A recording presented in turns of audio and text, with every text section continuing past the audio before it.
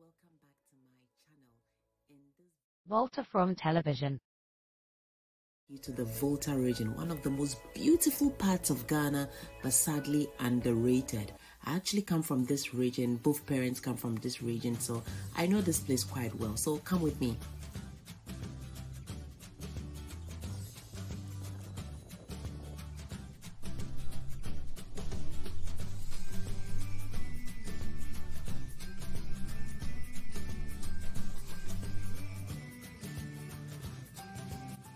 Most of the people who live in this part of the Volta region are either farmers or fishermen. It was a day trip and I was traveling with my dad, my brother and my friend Joshua. We're going to see my grandmother in Way, but I decided it was nice to explore a bit more of the Volta. We stopped to help the fishermen pull their nets. It was so much fun and I'll highly recommend you do the same if you ever get the opportunity. I then helped them to go through the catch of the day, but I was so heartbroken by just the sheer number of plastic waste in all the shrimps and fish we saw. So heartbreaking. Millionaire, Nestle Milo. Look at that. This is plastic. Huh? Oh, this is bad. Look, this is terrible. Oh no. Oh no. Guys, if you're using plastic, please be very mindful of how you dispose it, because a lot of it is getting into the sea and it's not good for the aquatic life or for us. You can stop by a nearby village to see how they smoke the fish using traditional means. The next stop is Anyanui, where you can get a little canoe or get on a boat and see the estuary or go through the mangroves. You can also go all the way to Adan or Sogakope. It's really quiet, but it does get busy when it's a market day.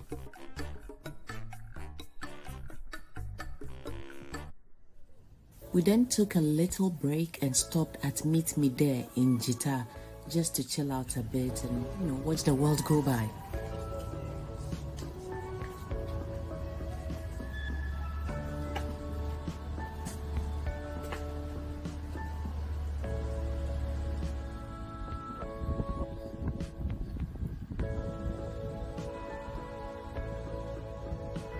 Talking about getting rid of plastic, I was quite impressed to see this family swimming in the lagoon, picking up any plastic they could find, and also going to the beach to pick up any plastic waste. So guys, well, let's rethink about our use of plastic.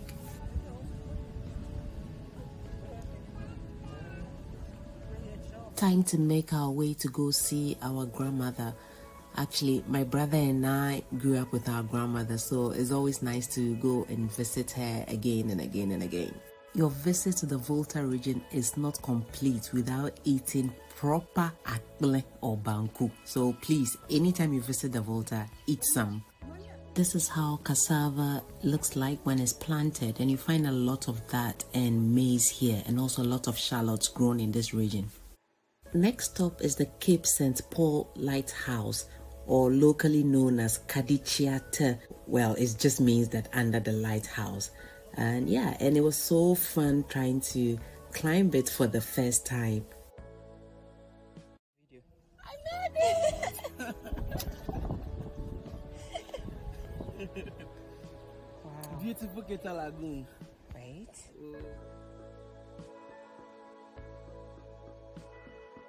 Oh, wow. Look at how green it is. See the way the beach is. You don't want the beaches be clean like so. The view from the top of the lighthouse is amazing. Woo!